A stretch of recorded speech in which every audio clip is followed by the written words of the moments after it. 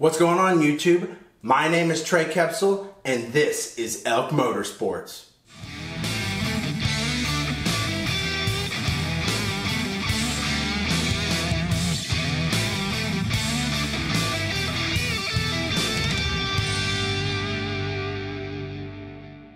I talked a little bit about the specific type of welding machine that I started with, welding on the Suzuki Samurai, and that was a Hobart Handler 140.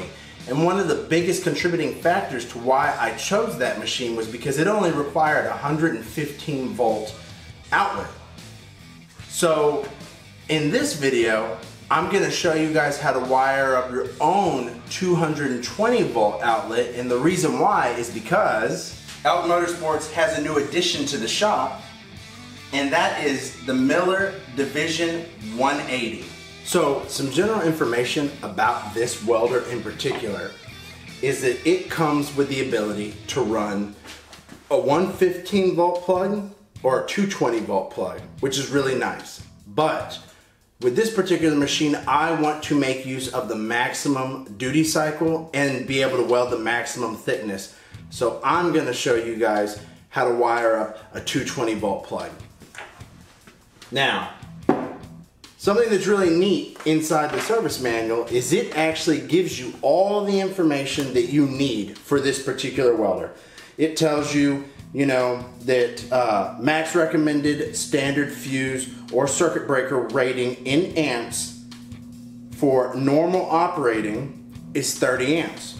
For your 230, which is your 220 volt plug, your maximum allowable cord length, and the conductor size, your wire size. I'm wiring this up for the eventuality of being able to use a big welding machine, which would require a 50 amp breaker. So instead of going and doing the wire side for only 30 amps, I'm gonna go ahead and just wire it up for that 50 amps. A few things that you're gonna need to do this is you're gonna need wire. I am using THHN number 8 wire, which is rated up to 55 amps.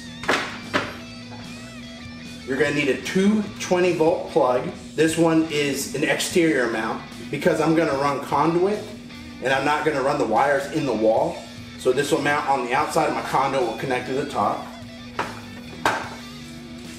I have a 30 amp dual pole breaker, which allows me to put 2 hot wires in.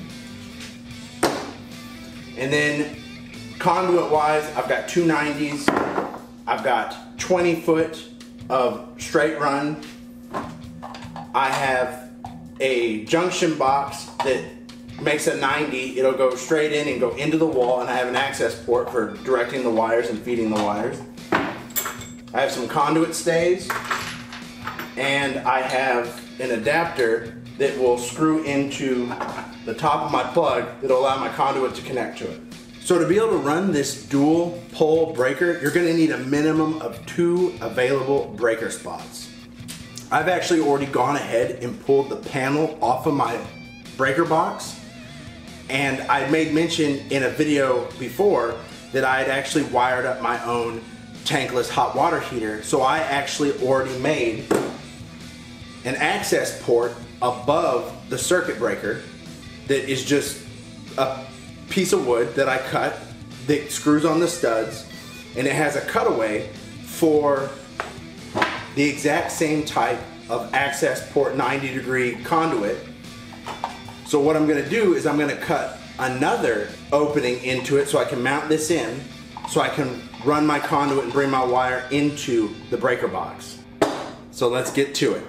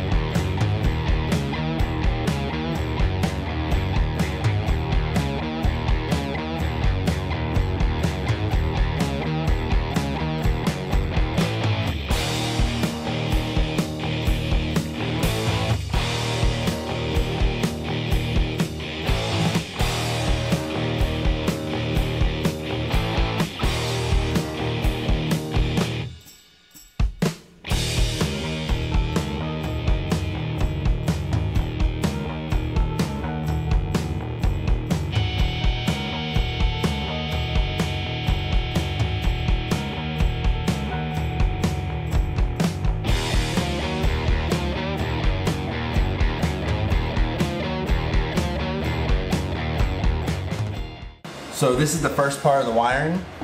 I'm gonna wire this receptacle before I wire in the breaker box.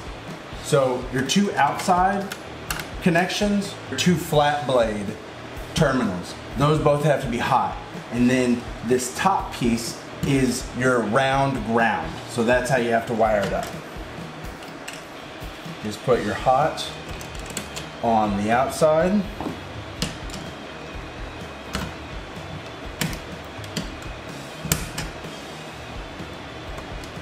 And put your other hot on the outside. And then put your ground in the middle.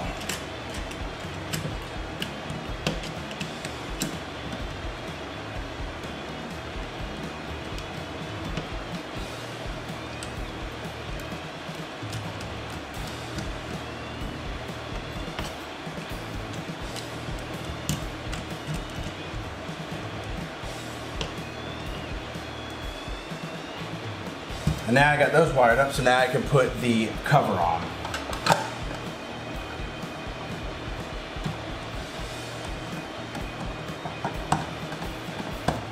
Just to let y'all know, I've cut the power off at the pole. So, just to give y'all a rundown of how this works, right here on the left side of my particular breaker box, you can see all these white wires. That is the neutral block. You do not plug the ground cable into the neutral spot. Over here, you'll see two green wires with a whole bunch of bare wires. This is the ground block. These two green wires are a part of my tankless water heater that I wired up. And down here in this empty breaker spot is where my 2-pole 30 amp breaker is going to go. So I'm going to take these wires, back up in here. I've knocked a cutout out for the wires to go through. So I'm going to fish them through here and then down through here along the back side of all this wire.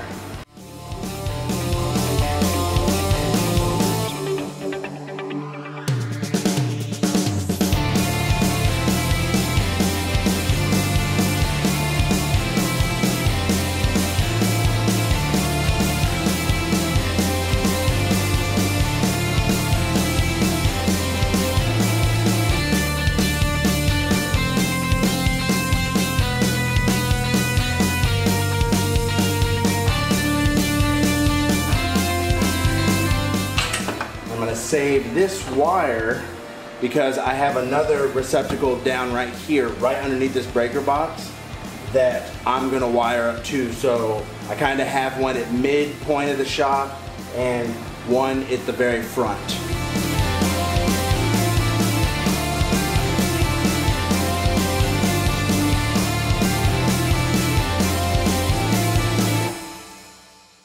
I got this green wire in the ground block. I'm just going to tighten it down.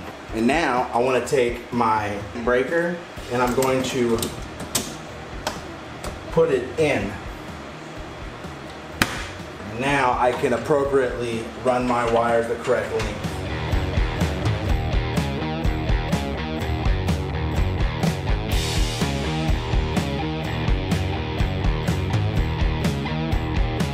So on this one I'm going to do it a little bit different. I already put a hole in the sheetrock and the knockout's right here, so it'll just fish straight up into there.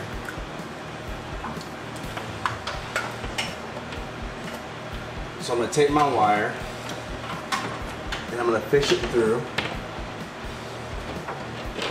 If I can grab him.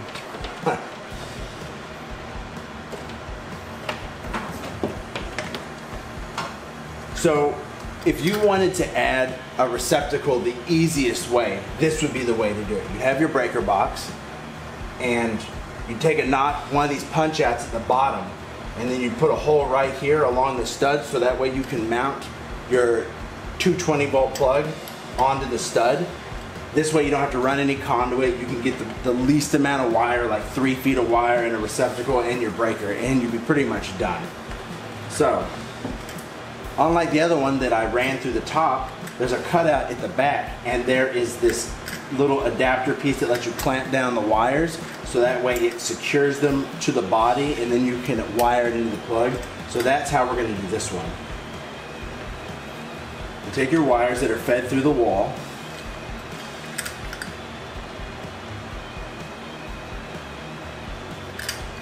and then just feed them through this little clamp on the back side of this plug.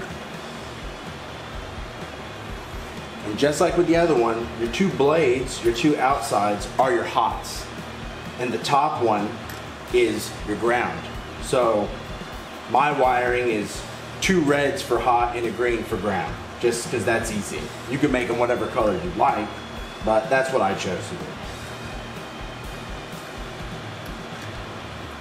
So you just put one of your hots on the outside.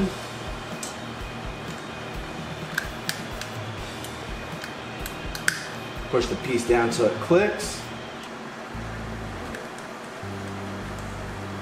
Run your screw down. And take your other hot. Put it on your other outside piece.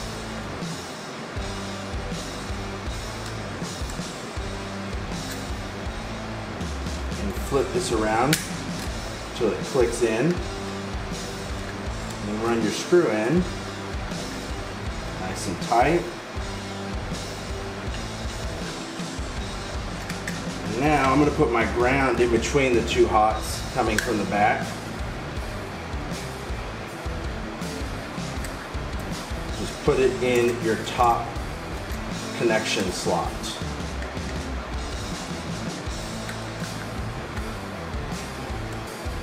And then run it down.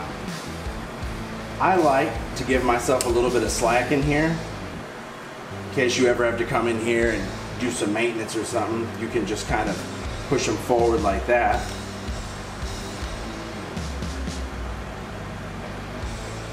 And then back here on the back you have these 2 flat head screws.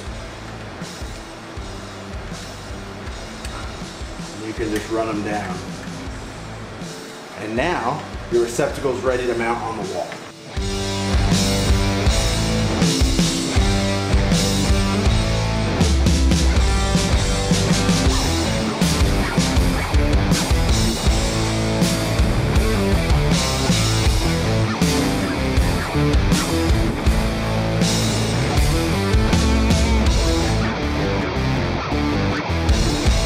And now we're ready to wire up this second part.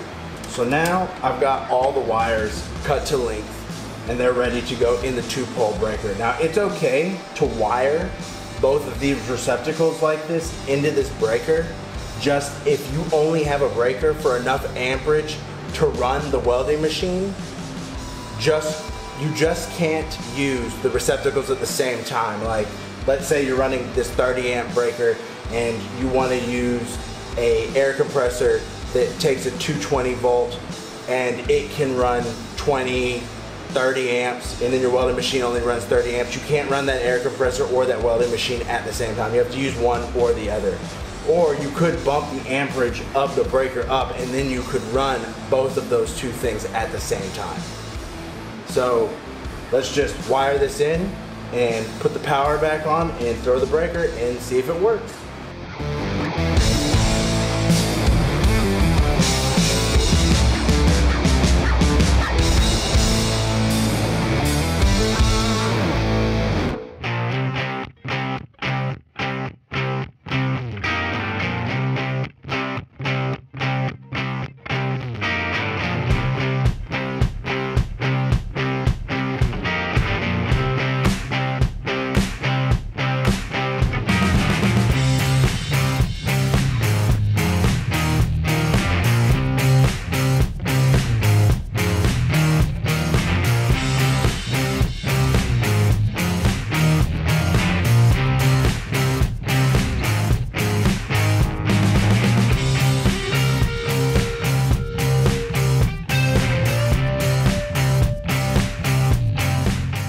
Well guys, the shop's got 220 volt power now. I can start laying down some beads with that TIG welder. Hopefully I can bring y'all some more fabrication. If this was a video that you guys enjoyed, be sure to hit like. It really helps me out a lot.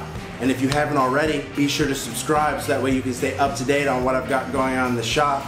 And I'll catch y'all in the next one. Peace.